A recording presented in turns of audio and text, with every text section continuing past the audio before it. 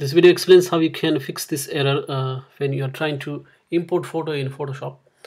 You get this error saying that you couldn't complete your request because a SOFN, DQT or DHT JPEG marker is missing before a JPEG SOS marker. So the reason why this error comes is because the photo or image that you are trying to import in your Photoshop is corrupted. So to fix that, what you have to do is you have to open that image in another image editing software. For example, I'm going to open this image with GIMP, that is another video editing software, sorry, image editing software. So just open that in the any other image editor, and then save that file as a JPG. And once you save that file as a JPG, you will be able to open that file in Photoshop. So I'll quickly show you how you can save that one. So just go file and then click on save as,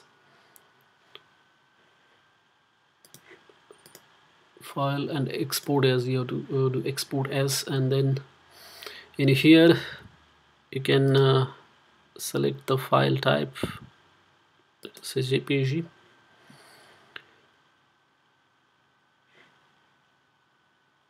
And then here you can give the necklace fixed, suppose, then click on export, and then click on export again.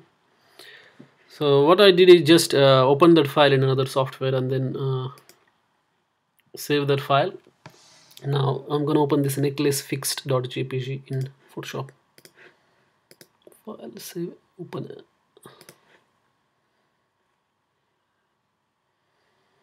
So here you can see that this is the file that we saved, and then if you open it, it should be opened. So as you can see, that file is open because we have saved it in a proper way.